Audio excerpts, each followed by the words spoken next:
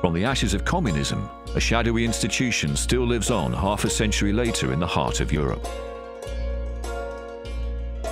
At the peak of the Cold War, the Soviet Union sought to coordinate economic activity in other communist countries through the International Investment Bank. With the fall of the Iron Curtain, the bank lost power and purpose and was left dormant for 2 decades. But as recently as 2019, it moved its headquarters from Russia to Hungary, where it was granted tax and oversight exemptions, unrestricted travel, and diplomatic immunity for its staff. Led by Nikolai Kozov, the bank has suspected ties to Russia's security services. His parents were reported to be top operatives for the KGB in the 70s. A Russian news agency described his mother as one of the most extraordinary spies of the 20th century. The IIB's members now include both post-communist democracies like the Czech Republic and Slovakia, and authoritarian regimes, namely Russia, Vietnam and Cuba. The bank promises to support the economic development of its members, but has it delivered on this pledge? And should the Czech Republic still be part of this Cold War era holdover? Membership of the bank isn't free. Member states pay in millions of euros every year, which is then redistributed to companies via loans and investment projects. Some fear that if the Czech Republic leaves the bank, it won't get its money back. That's what happened to Poland. It left the bank in 2000, but 21 years later, it's yet to receive a cent back from its investment. As the bank's 4th largest contributor, the Czech Republic has paid in 37.4 million euros.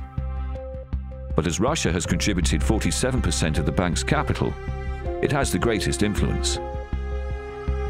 There's no evidence of any significant positive contribution to the Czech economy from IIB membership.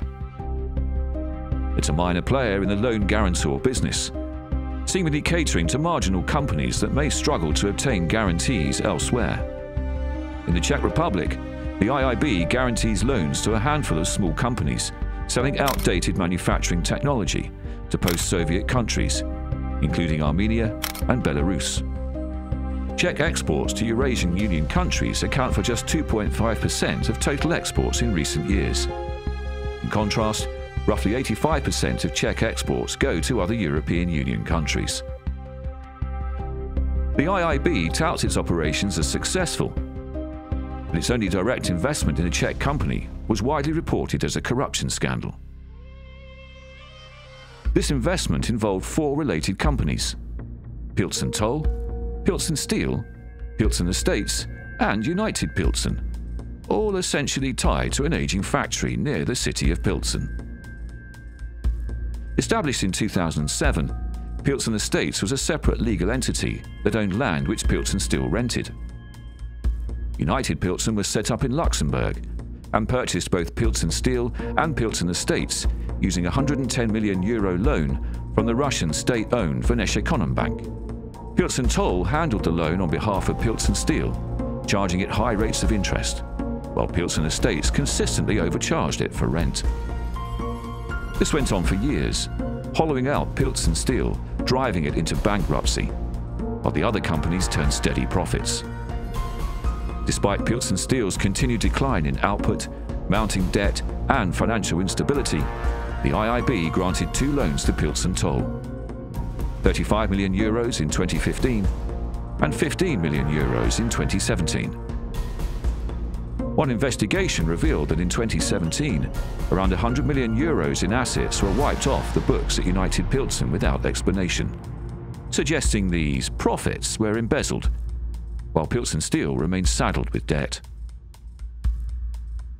After IIB's involvement, Pilsen Estates and Pilsen Toll both filed for bankruptcy in late 2019. Once a busy factory, Pilsen Steel at its peak employed around 1,000 workers. It's now bankrupt and defunct, likely permanently. As long as it includes EU member states, the IIB gives Russia a veneer of global prestige and leadership, while the benefits to the Czech Republic are outweighed by the costs. Membership comes with the risk of corruption, scandals, and Russian statecraft. Leaving the IIB could bolster the Czech Republic's position internationally and inspire other members to do the same. The bank has been tolerated for 50 years. But it's time to send this gift back to Russia. To find out more, read our report.